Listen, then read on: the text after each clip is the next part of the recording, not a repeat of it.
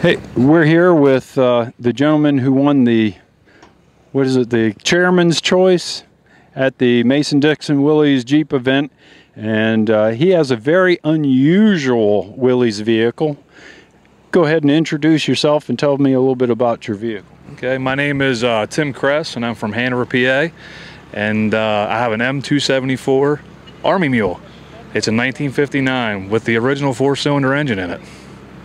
When we got it, it was in pretty rough condition. It came off a flight line somewhere. It was painted fluorescent orange, but the best thing is that it was never mutilated or destroyed. So it was pretty easy to put it back together. It took about a year to get it back together. We do have 2 engines for it, and that's always nice when you throw a shaft or something happens, you know, to pull another piece off. Well, I understood that they were used extensively in Vietnam, and most of them were 2 cylinders.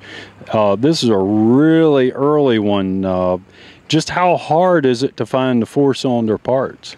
The parts are pretty easy, surprisingly. There was a gentleman named Bill Watson in North Carolina who recently just got out of the business but sold all his stuff to a gentleman in Wisconsin.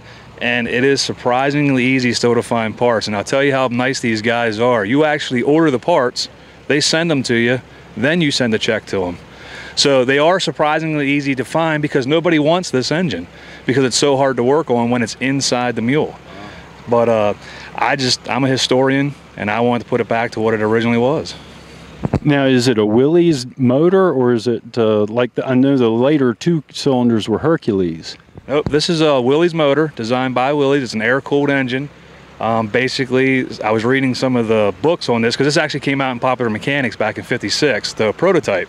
And they basically gave Willys a box and said, make an engine that fits in here, that's air-cooled, and that's what they did. Is it similar to the Hercules where it looks like an aircraft engine or a Volkswagen? I get that a lot. Is that a Volkswagen engine in there? No, it's a Willys engine, but yes, it looks just like that because the pistons are offset. Well, it's very unique, very unique. It's also 4-wheel steer. That's correct. This will do about 35 miles an hour, but you can take it out of 4-wheel steer. 4-wheel steer is nice. It'll do a 10-foot circle. But once you get a little bit of speed on there, she'll start to shake a little bit, so you lock her out when you're doing 35. Now, it's a pull start? That is correct. That's why they call it a mule, because it could be miserable at times. But this one starts usually on the 2nd pull without too much difficulties. Well, you've done a beautiful, beautiful job. I really extravagantly nice it is, and I like how you displayed it with all the equipment on it, showed it exactly how they would have used it in the field, but it's real nice. We appreciate it. Yep. Thank you. Thanks for having me.